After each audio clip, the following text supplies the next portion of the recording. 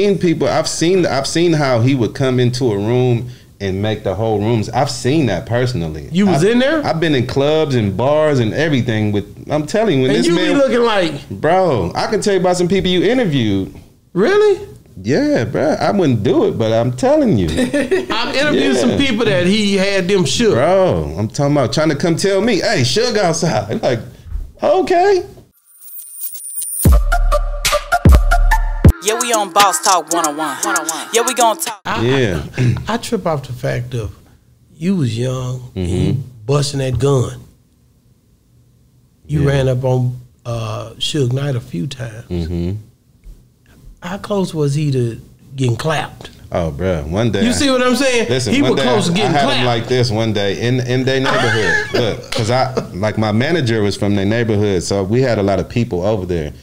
One day he's in a Suburban with his back, with his window down. He don't even know. Talking to somebody on the don't even know. I just pulled up and just waited for him to turn around. And he turned around, what's up, Suge? Hey, hey. He was trying to be nice. Man, yeah. I didn't really have an issue with him. Because you was young, though. You understand, when you 23. Of course. When you 21 and you see a nigga that's trying to be bad and you know already that you from this lifestyle. Like I said, for you to pull up and go through what you did and get the 10-year bid, he could have got himself in some serious trouble with some young cats in the hood. Because a lot of people, it's a lot of us, we're so surprised that nothing never happened to him like that, bro. Think about it, because when I was here, I met Suge Knight here. Everybody started with some. Yeah. I'm here, and then they let me in, and you know they here at the Palm. This is the after all that. Okay. But the thing is, when you look at him, everybody tried to treat him like he was the boogeyman. They was scared they was petrified of that man, bro. But you was not scared of. For what? You was like, nah. Bro. We ain't going. He just a man like everybody else. No. See, they young. These young cats, man. I'm gonna just tell you like this. Like I'm from a neighborhood in my city where it's I'm from the craziest gang in my city. Like that's why we call Nutty Block. We the craziest gang in that town.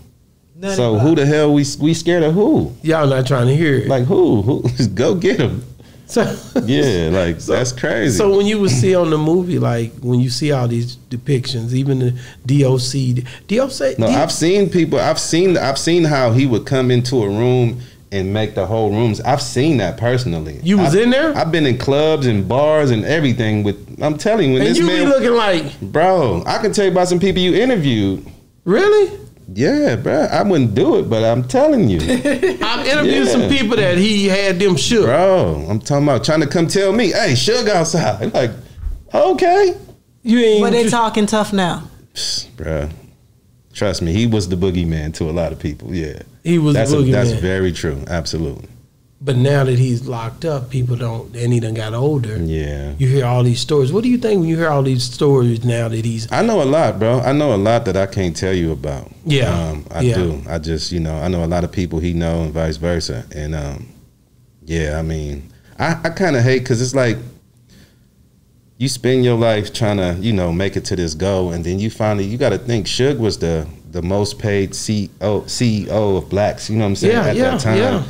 Like, you reach the pinnacle and then look where you at. It's like, that's sad. That's horrible. That's a horror story if you think about it. That's a horror story. Yeah, so it's like, I feel sorry for him in that regard.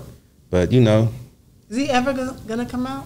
Yeah, 20. They gave him like 27 or something like that. Years. So how many years is that's a life sentence when you're that age, really. Well, for violence, you got to serve 85% of that time. So about 20 years. Yeah, well, no, more than that, about 26 maybe. And you got to think he's 50-something already. Yeah, that's crazy. That's like, yeah. So when Yeah, we on Boss Talk 101. Yeah, we gonna talk.